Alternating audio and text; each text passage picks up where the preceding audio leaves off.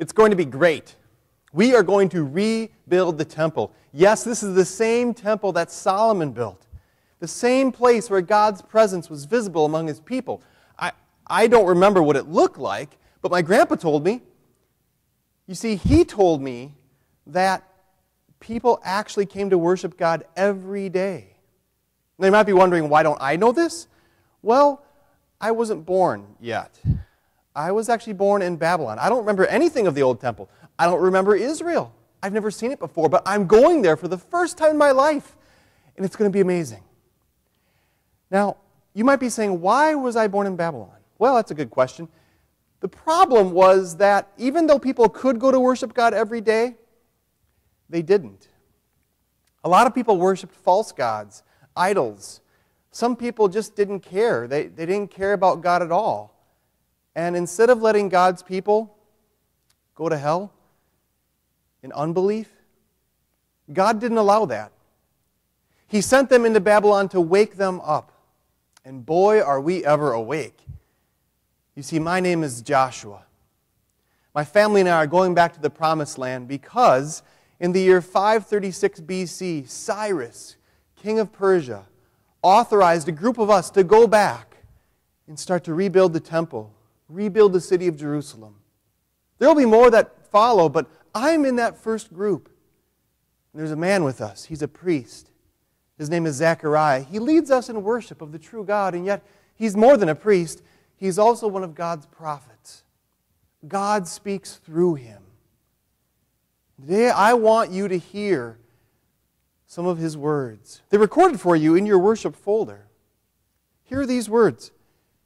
Awake, O sword, against my shepherd, against the man who is close to me, declares the Lord Almighty. Strike the shepherd, and the sheep will be scattered, and I will turn my hand against the little ones. In the whole land, declares the Lord, 2/3 will be struck down and perish, yet 1/3 will be left in it. This third I will bring into the fire, and I will refine them like silver and test them like gold. They will call on my name, and I will answer them. I will say, they are my people, and they will say, the Lord is our God. Dear Christian friends, I'm not Joshua. This is Pastor Fred speaking. But I wanted to give you a little bit of an introduction to our text, a little bit of background as to the people to whom Zechariah was speaking. The people who were walking back to rebuild the temple were excited. They were wide awake and they knew God's plan for them, and yet they became apathetic so quickly.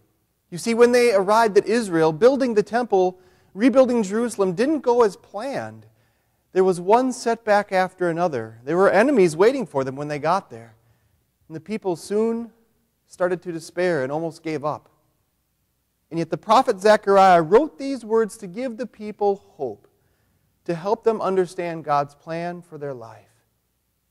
And so even though these words were written some 500 years before Jesus walked the earth, and even though we live some 2,000 years after Jesus walks the earth, these words still have meaning for our lives.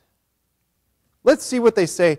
Jump into the first verse, verse 7 with me again. Awake, O sword, against my shepherd, against the man who is close to me, declares the Lord Almighty. These words are a little confusing. God has spoken, even in this book, about false shepherds and what He will do with them. And He will punish them and remove them from His people.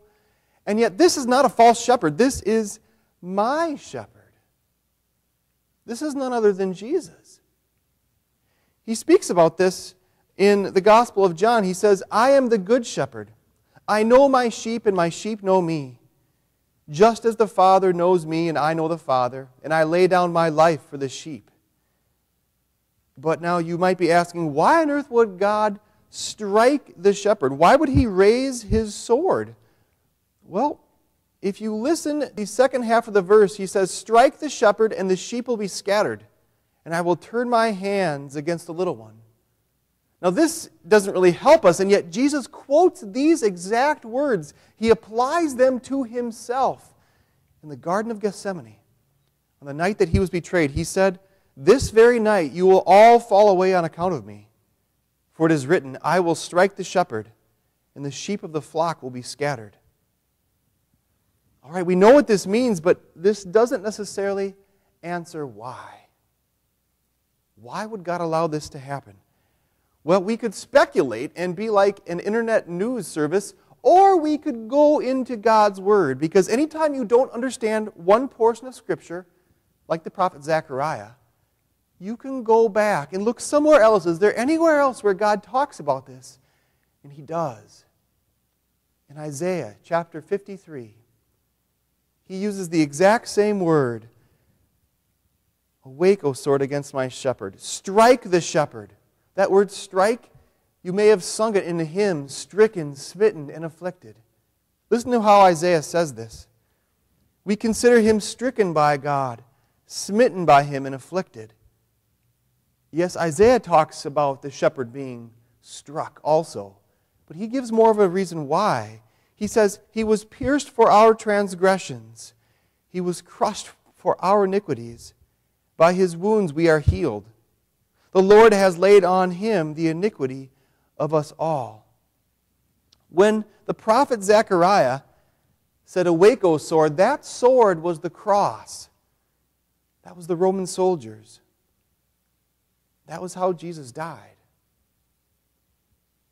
Now you might be saying, why did God have to die? Well, He died for us, of course, and it's not necessarily a happy thought that God had to die for us.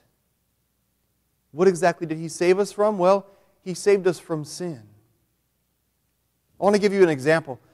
If you go back to the storms that have ravaged the Midwest, especially Oklahoma, you go back to Moore, Oklahoma, and one of the tornadoes that destroyed thousands and thousands of homes hit a school, and there were children in that school.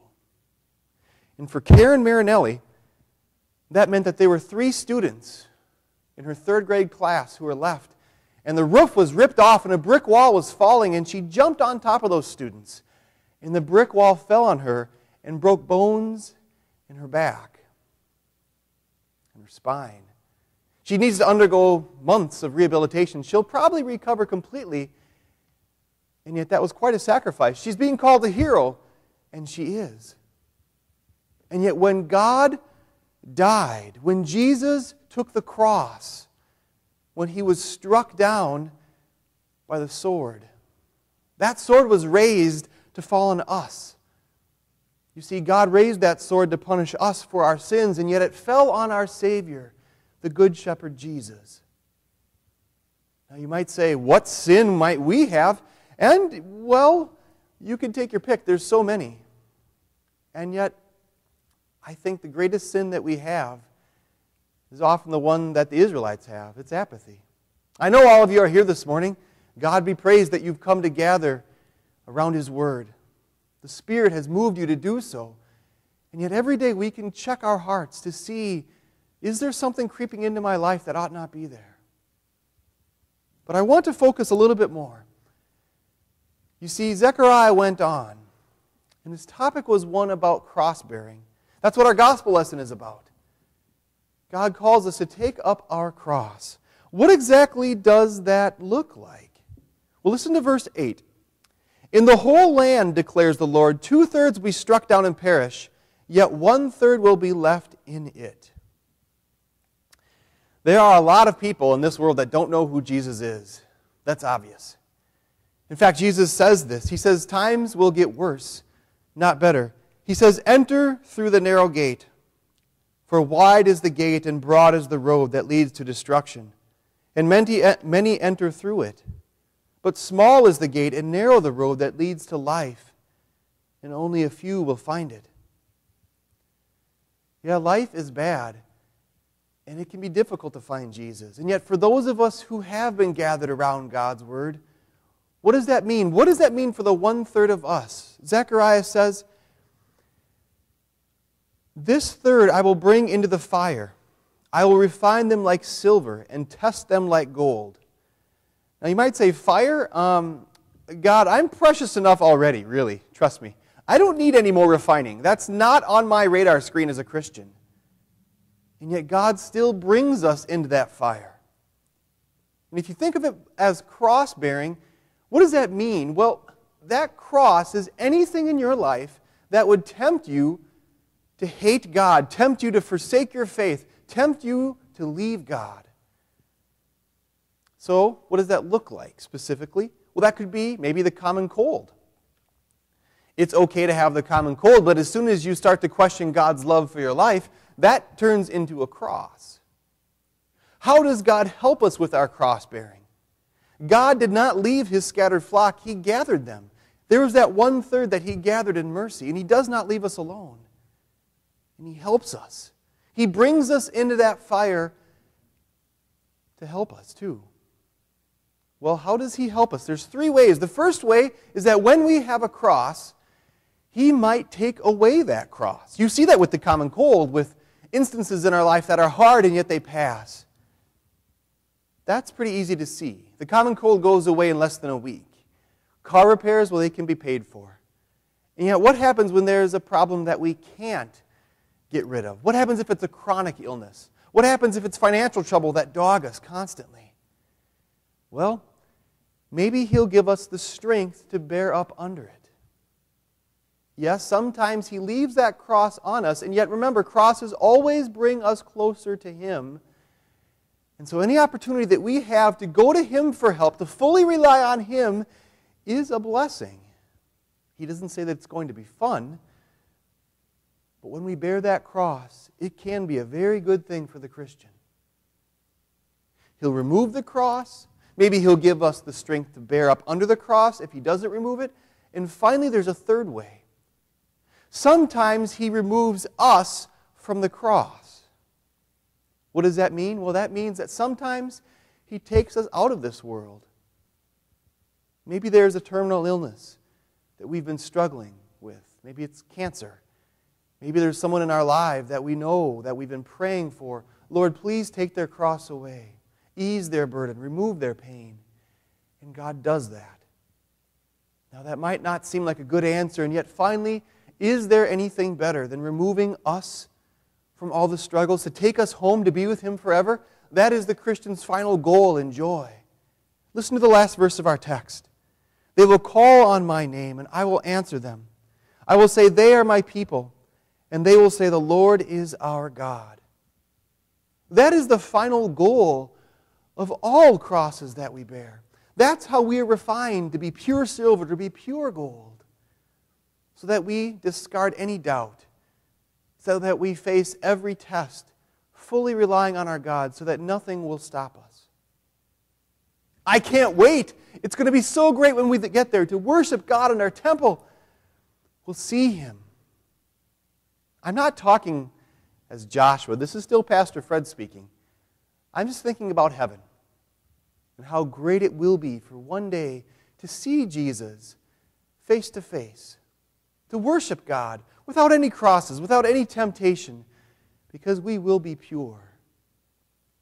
Dear friends, that's the day when we will say, the Lord is our God. And He will say to us, these are my people. Amen. Please stand.